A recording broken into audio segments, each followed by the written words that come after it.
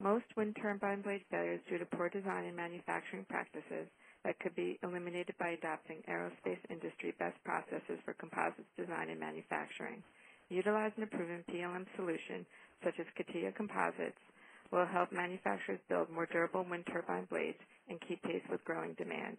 CATIA Composites' grid-based approach enables designers to automate and optimize the preliminary definition. Dedicated features are provided to define the preliminary grid panel, including the positioning of all mating structural reference elements and the staggering of constraints applied to these reference elements. Moving to the grid itself, a set of grid cells is created for each region of the upper blade. It is then possible to capture all structural constraints of the blade panel by importing the stress inputs through stacking sequences or thickness laws. Virtual stacking management helps refine the complete stacking of the part, including stacking sequences and shapes by cell. This allows the display of all 3D relevant information from cell names to thickness laws, or the number of plies. It is also automatically proposing stacking rules initialization with symmetries and balancing of directions. Finally, it features multiple editing capabilities. Stacking information can be imported or exported any time during the process. Consistency can be checked against the original stacking rules and the original stress inputs.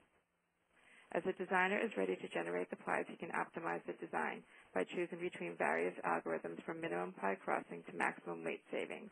He can also choose ply shapes from cell coverage or stacking order. He can also apply fallback strategies for ply staggering operations. The resulting plies are fully associative to the grid. Powerful ply modification features are then available to tailor the design. Users may either swap ply edges on the screen to optimize drop-offs, reroute sets of plies along a preferred path, or utilize local drop-off management. Once the plies are obtained, an associative solid or top surface from plies can be generated based on the various iso thickness areas of the part. A dedicated feature assists the designer to create iso thickness surfaces and boundaries within the blade. Adding junction lines to complete the model, the designer can then ask for a creation of a solid or top surface that will remain associative to the grid design and the resulting plies. At the detailed stage, it is possible to manually add plies, including adhesives or bonding strips, and to define core insert parameters for sandwich parts. On-the-fly information is available to fly over the detailed design entities and understand the design faster.